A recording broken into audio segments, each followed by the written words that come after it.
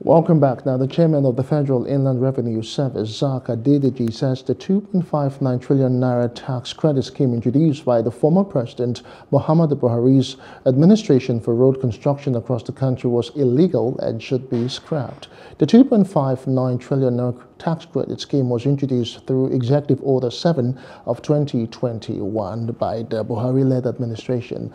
Details in this report. Representatives of both the FIRS and NNPCL spoke when they appeared before the Senate Committee on Finance, chaired by Senator Sani Musa. The Senator Musa-led committee had invited the FIRS and NNPCL to shed light on implementation of the scheme in view of the poor state of federal roads across the country. No matter what the circumstances look like, to correct what you think is not right. This is actually the purpose of this meeting. But you know, we are part of the government. We are all one government.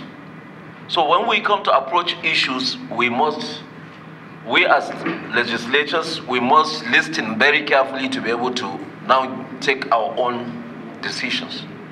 What he has said is exactly what I believe is a decision that we will have taken here. The Constitution has said it. Every revenue accruing to the government should go to the Consolidated Revenue Fund. Notwithstanding, even if NNPC is a limited liability company. And if we go on this trajectory, we are creating a precedent. A situation where NNPC are supposed to concentrate more. Are we going to call this part of their corporate responsibility, social responsibility? No. Is it their core mandate? No. So, I think NNPC will have to,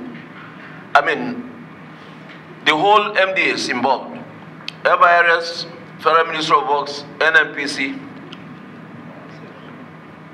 For the meeting they are going to hold, they have to agree to review the whole structure. Criticizing the scheme, the FIRS chairman identified lapses in the tax credit scheme to include those of project monitoring, budgetary allocations, and releases of funds. He challenged the Federal Ministry of Works to be alive to its responsibilities while saying he will tutor officials of the ministry on principles of financial management during their next interface. Is on monitoring, 2 is on budget allocation, 3rd is about the duty. I'm Chairman Federal Revenue. My mandate is to assess, collect, and account for money. I don't have appropriation rights. And that is why you see the delay in the payment. I did not approve any payment, and I'm not ready to approve because it is not in the law for me to be appropriating the money I'm collecting. And that's the law. So, not only that, if you look at the whole concept, because Senator Tokumbo raised something about the impact on the economy in the future. There are reasons why we have rules and laws. The first thing for any project is that you appropriate for it in National Assembly. And that is where you have all the rights to monitor and do all sorts. It is not my duty or NNPC duty or any company duty, for that matter, to tell us where you have tax, you must use it for road. The responsibility is to collect the money, and when we appropriate, we know what to do. Why you have problem in all these things? Hello, hope you enjoyed the news. Please do subscribe to our YouTube channel and don't forget to hit the notification button so you get notified about fresh news updates.